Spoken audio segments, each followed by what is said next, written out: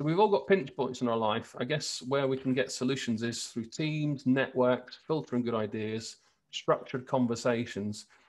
In my opinion, coaching's not hard.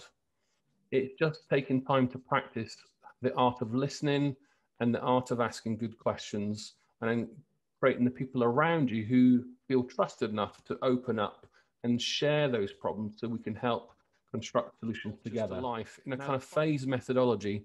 I guess when you look at the PDF on the screen, that first page could be spaced out over 2 or 3 years, to transform school cultures and have all teachers taking part in coaching.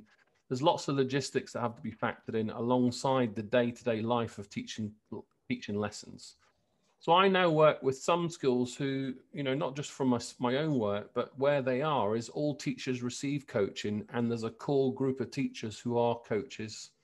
And the lesson observations now start on a blank piece of paper, but have a clear focus before I go into class.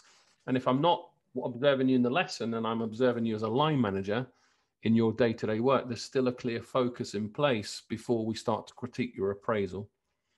I guess the last point, when you thread into appraisal school priorities and you have staff thread in their own research methods, you can get staff really engaged with appraisal where, hands up if you like appraisal, performance management, asks no school leader ever, because the hands always drop down.